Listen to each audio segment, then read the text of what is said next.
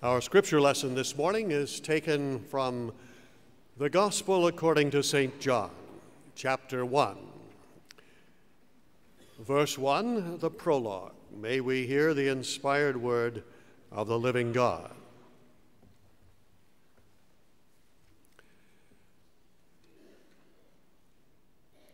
In the beginning was the Word, and the Word was with God, and the Word was God. The same was in the beginning with God. All things were made by him, and without him was not anything made that was made. In him was life. And the life was the light of men, and the light shineth in the darkness, and the darkness comprehended it not. There was a man sent from God, whose name was John. The same came for a witness, to bear witness to the light, that all men through him might believe. He was not that light, but was sent to bear witness of that light. That was the true light, which lighteth every man that cometh into the world.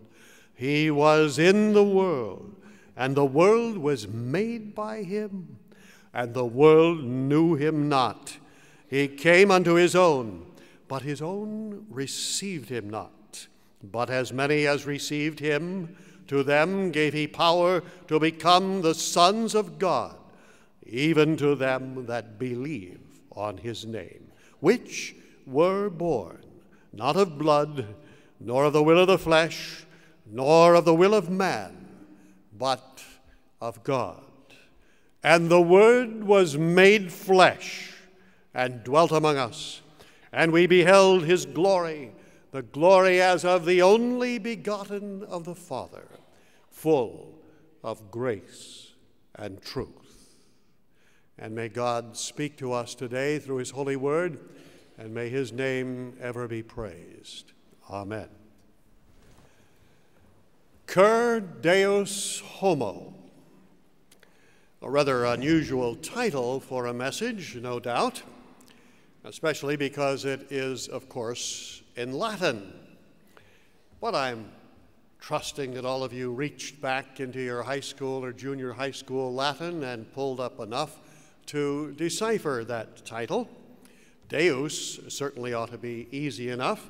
We used that word in song just a few moments ago, in excelsis Deo, at least a form of that word, which of course means God.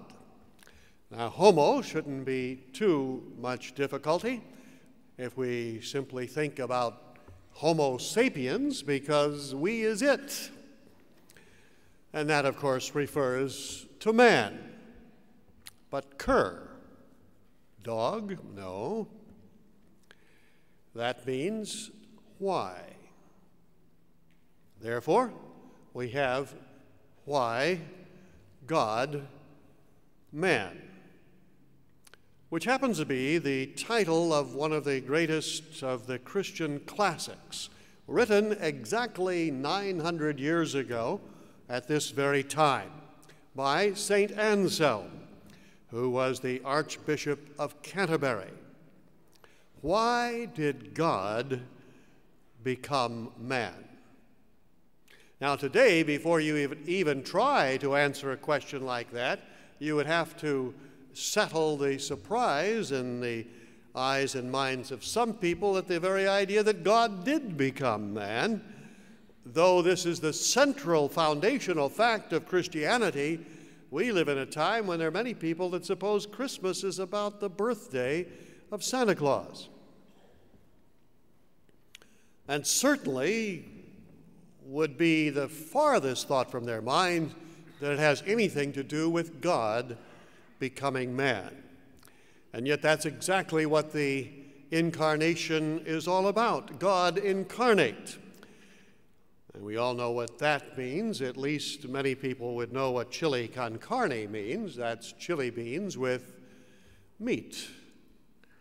God incarnate is God in meat, in human flesh.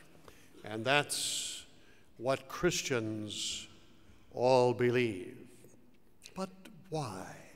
Why did God become man? Why was it necessary that the infinitely glorious, omnipotent creator of all of the universe that fashioned the galaxies should step out of his ivory palace into the filth of a stable and become man?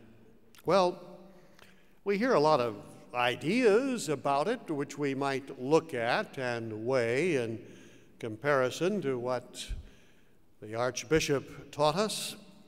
For example, this is a story that seems to come around about every Christmas time that you probably have heard before.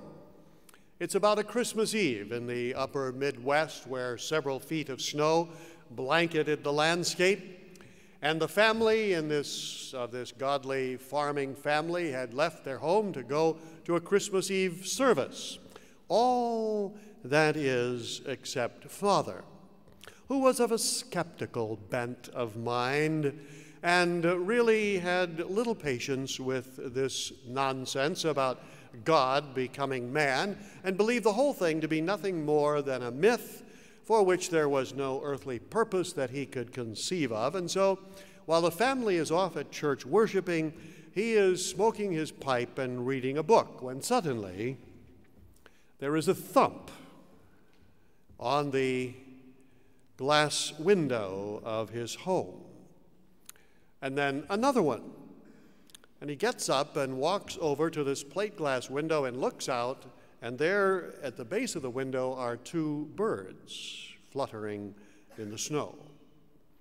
He returns to his book only to be disturbed again and again, and finally, walking once more to the window, he sees now that there's a whole flock of birds out there in the snow. And he says to himself, well, those poor stupid little birds are going to freeze to death out there in the snow all night. Aha! His hard heart at least softened at the plight of these birds. He says, I will open the great doors of my barn and invite them in where it's warmer, where they will not die. And so he goes outside, puts on his coat first and scarf and gloves, and opens the great doors of his barn, and then comes over and tries to shoo the birds into the barn, which of course are immediately terrified and fly off in all directions. He is somewhat frustrated about that, and shortly thereafter they return again, and he has a brilliant idea that what he'll do is get some corn and make a path to the barn, and that will no doubt attract them in. However, one factor that he had not considered, and that is that unfortunately all birds have bird brains. And such deductive logic was apparently beyond them. And that didn't work either. And as he is standing there, looking out the window, scratching his head, wishing that there were some way that he could communicate with these birds, he said to himself, if I could just become a bird, I'd tell them that I don't want to hurt them or scare them. I want them to come into my barn where they'll be warm and safe. And suddenly, the church bells pealed in the distance, and the light went on in his mind. Oh, that's why God became man, in order that he could tell us of his love and assure us that he only wanted to bring us into his barn that we might be safe forever. How lovely. Well, it's a beautiful story, no doubt, and there is certainly an element of some truth in it. And yet, my friends, light years from the real truth. Can he who made the ear not hear, and he that fashioned the mouth not speak? God does not have the limitations of man. Did not God walk in the garden and conversed with Adam and Eve? Did he not speak in audible tones there to the people of Israel at Mount Sinai? Did he not communicate with mankind for centuries through his prophets? And could he not communicate in 1,000 other ways, even speaking directly to our minds if he saw fit to do it? He doesn't have the limitations of a farmer. He is the omnipotent God. And so the story falls far short of the great truth of cur Deus, Homo, why God became man. A second idea that we often hear is that God became man because there is this great longing and desire in the hearts of men that they might see God. The beatific vision, it's called. Job said, "Oh, that I might know where I could find him and go and see him and speak to him face to face. If we could but see God, we would know how we ought to live." So said Socrates. They worshiped truth, goodness, and beauty, and felt that if only man could see perfect truth and perfect goodness and perfect beauty, then immediately man would know how he ought to live his life and would gladly and delightedly follow in that path. And so, one day, truth descended from heaven and became incarnate in Jesus of Nazareth, who is the way, the truth, and the life, who is truth incarnate, and goodness as well, for in him there was found no sin. Which of you convinceth me of sin? He said. He is the crystal Christ, the Son of righteousness, in whom there is not the slightest stain of iniquity. And beauty, he is the altogether lovely one, the rose of Sharon, the lily of the valley, the delightful one, the perfect one in whom all is in perfect symmetry. Every quality of human virtue was in perfect balance in him. And so he came and walked among us, and when we saw him, we hated him. And with rough hands we took him and threw him on the ground and nailed him to a cross, because he was a mirror that showed us our wrinkles and our warts and our ugliness and our sin. And so we nailed him to a tree, and then we buried him in the ground out of sight and mind. Socrates knew little or nothing about the true depths of the depravity of the human heart. No, our condition requires something far greater than a perfect exemplar like Christ. That is not the ultimate reason, cur Deus, Homo. Thirdly, you hear people say that, and I've heard it 1,000 times, oh, Jesus was a great teacher. That's why he came, to teach us.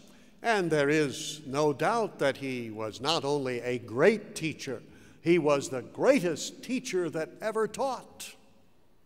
He was the paragon of pedagogic expertise. I think of one skeptic who set about to write a book in which he was going to debunk Christ and get rid of the idea of his deity. And as he began to do his experimentation and his research and to read about this one, he was astonished right at the very first. As he read about this man who was born in a stable, who lived in a country bumpkin town that was a byword, can any good thing come out of Nazareth?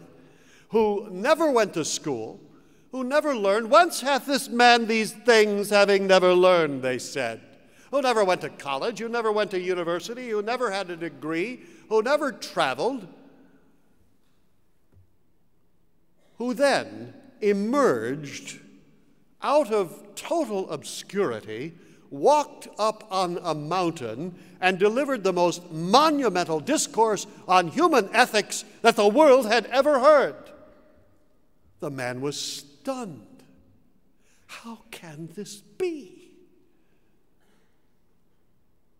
So stunned indeed was he that the hardened veneer of his unbelief began to crack, and soon he bowed the knee before Christ. Yes, Christ was the greatest teacher that ever lived. And let me sum up his teaching for you, bring it all down to the bottom line, and in one sentence tell you the very essence of what Jesus taught, because surely you will want to know what is the essence of the teaching of the greatest teacher that ever lived. Here it is, the culmination of the teaching of Jesus Christ. Be ye therefore perfect, even as your Father which is in heaven is perfect. Ah, what radiant smiles are seen on your faces. You're delighted to hear that wondrous teaching. Now you know what you ought to do and what you ought to be. You ought to be just as perfect as God. Isn't education wonderful? Since 100% of you look less than thrilled, let me point out to you that Christ knew that that was the case. He said himself, "Before I spake my words,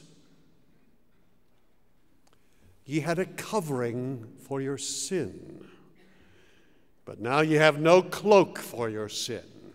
And he stripped us bare of all of our subterfuges and left us naked before God in all of our iniquity. The teaching of Jesus Christ condemns us one and all. No, our condition demands a far more radical cure than education can provide. Which brings us to what Anselm taught us in his classic book, Deus, Homo. Why did God become man? He became man because of the fact that the sin of man is an infinite sin. Now, he was not merely referring to the fact that if you take the tens upon tens of thousands of sins of thought and word and deed, of omission and commission, which are piled up over the heads of every one of us, and add them all together into a gigantic mountain, that it would be almost infinite in nature. He's talking more than that. He's talking about the fact that the least sin against an infinitely holy being such as God demands an infinite penalty. And I tremble when I think of the fact that to take the name of Christ blasphemously is to invite upon one's head an infinite and eternal wrath, and justly so. Such a being as God, his name should never be thought of being taken in vain. And I think that when the scribes in the Old Testament copied the scriptures, that when they came to any of the names of God, they paused, they knelt and prayed, and then they wrote that name.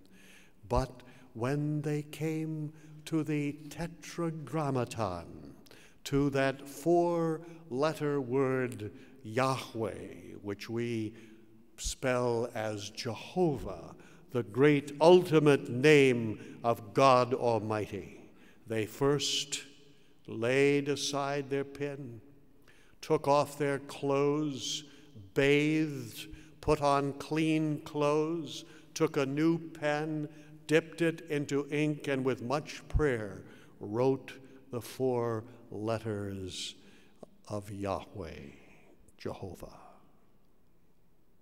And today the name of God is bandied about and falls trippingly from the lips of blasphemers everywhere in this society. It is broadcast in our motion pictures and television and radio daily, and my soul trembles for such who have committed such infinite offenses against an infinite God and have brought an infinite penalty upon their heads. Thou shalt not take the name of the Lord thy God in vain, for the Lord will not hold him guiltless that taketh his name in vain. The sin of man is an infinite sin. And secondly, said Saint Anselm, it therefore demands an infinite payment, since the penalty must match the crime. There must be an infinite payment made for infinite sin. But it is thirdly man who has sinned, not a lamb or a bull or a goat. And all of the bulls and lambs that died upon 1,000 altars of antiquity could never pay for the slightest sins of man.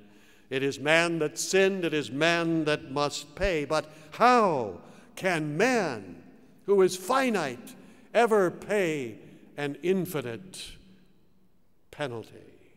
One way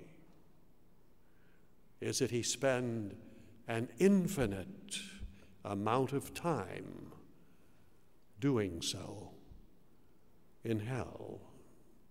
But is there another? How? In the short space of this world could any man pay such a penalty? Some years ago, I read a fascinating story about the most popular sport in the world.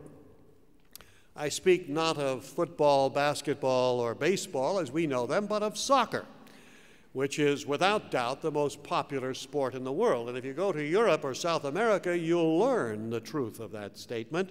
They have stadiums down there that dwarf the largest of our football stadiums, where 300,000 or more people will gather to watch a soccer match, and they go wild. And in the story, there was a World Cup, a final championship being played that year between Argentina and Brazil, and being played in Argentina. And the game was tied until the very last seconds, when one of the referees made an obviously erroneous call, which led to a victory on the part of Argentina.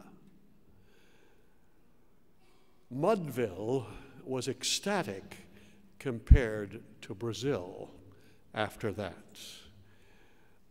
They were not amused, to say the least. But time went on, and the months went by, and another year came, and another championship between the same two teams, this time played in Brazil. And the stadium was crowded with 300,000 people, at least 200,000 of which were Brazilians. And just to show that they were not unhappy, one wealthy Brazilian had donated a large sum of money to print up the most beautiful programs that they had ever seen. They were large, and the covers were so glossy they just shone. It was a magnificent piece of work.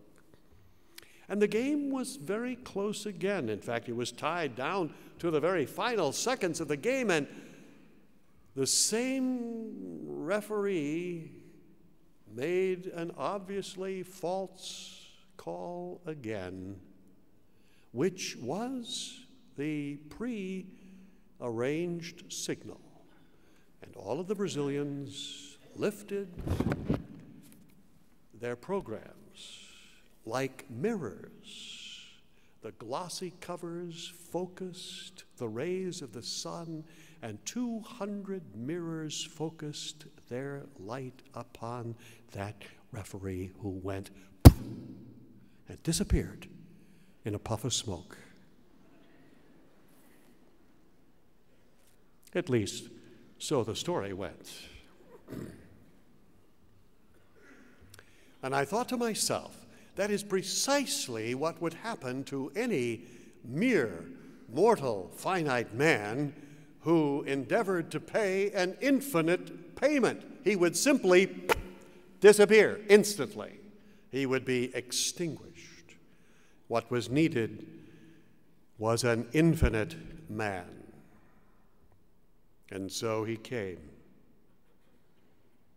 the God-man, the Theanthropos, the creator, creature joined forever. And so he went to that cruel hill called Golgotha, soaked with the blood of criminals and scattered with the bones of miscreants, murderers, and the offscouring of the human race. And there they laid him on the cross, and they took those spikes and hammers, and they began to pound them through his flesh. And dear one, those blows ringing down through the corridors of the centuries have awakened countless souls that were asleep in their sins to the deadly peril of their condition, and have smashed and broken the hard hearts of many sinners and caused them to yield themselves unto the Savior. Do you hear those blows today? Will you not awaken out of the sleep of sin and death while there's still time before it is everlastingly too late? And that cross was set up in place, and then 200,000 billion trillion suns focused, as it were, the wrath of God into the very core of the soul of the God-man there upon the cross, and Christ suffered in body and soul an infinite wrath, an infinite penalty. We may not know, we cannot tell what pains he had to bear, but we believe it was for us. He hung and suffered there, and the penalty ultimately was paid in full, and the forgiveness of God could be freely proffered to all that would believe, to all that would cast themselves before that cross and invite the Savior to come into their hearts. That execrable place of Calvary, of Golgotha, that horrible blood-stained hill, became the place where the rose of Sharon blossomed, and a fountain was opened that brings cleansing and life eternal to all that will trust in him alone for their salvation. Have you received him? Has that rose blossomed in your heart? Have you trusted in him alone as your Savior? Have you repented of your sins and cast yourself before him, saying, Lord Jesus, I surrender my life to thee. Take me and make me wholly thine. The least sin against the infinite holiness and honor of God is demanding of an infinite penalty. Ah, dear one, how shall you pay it? Ah, guilty one, how shall you pay this debt? Thou hast nothing to pay, and shalt be cast into the prison house of sin and death and hell until thou hast paid all. Or else you shall bow before the God-man who paid it for you. What thou, my Lord, hath suffered was all for sinners' gain. Mine was a transgression, but thine the deadly pain. Lo, here I fall, my Savior. 'Tis I deserve thy place. Look on me with thy favor. Vouchsafe to me thy grace. What language shall I borrow to thank thee, dearest friend, for this thy dying sorrow, thy pity without end. Oh, make me thine forever.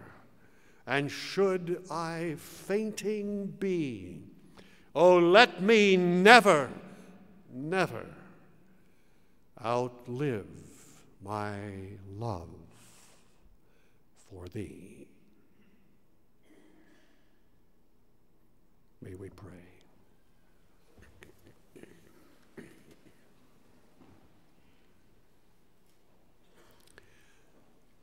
This, O God, is why thou didst become man.